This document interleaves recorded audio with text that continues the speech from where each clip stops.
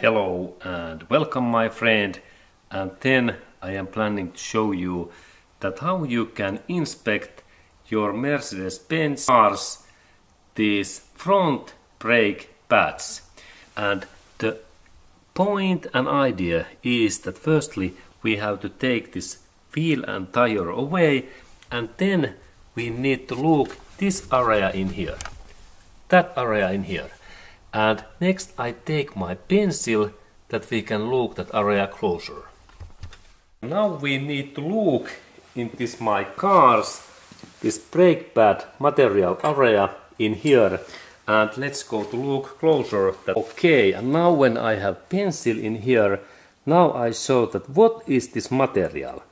This material in here, this is this brake pad's soft material. Soft, that one.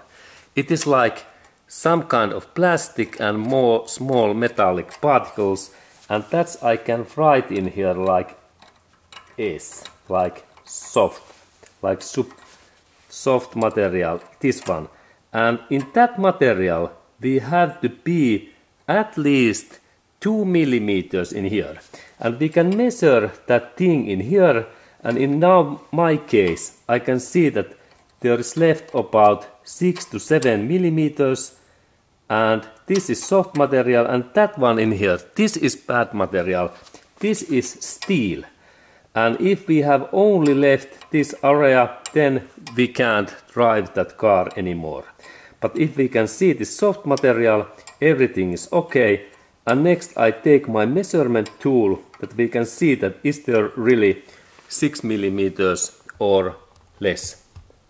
Okay, and we really need now some measurement tape, and there is this my tape, and now this is like millimeters. And when I install this my tape in here in that way, I can then compare like carefully that in what area this my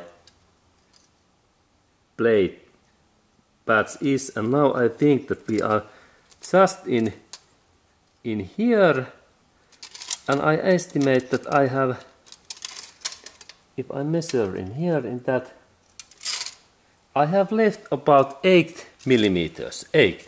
And that means that now this my brake pad is okay, and I can drive my car, everything is fine, because this min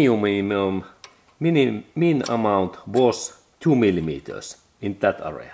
There is only 2 millimeters and we compare that amount in the steel plate. In the steel plate to against brake disc.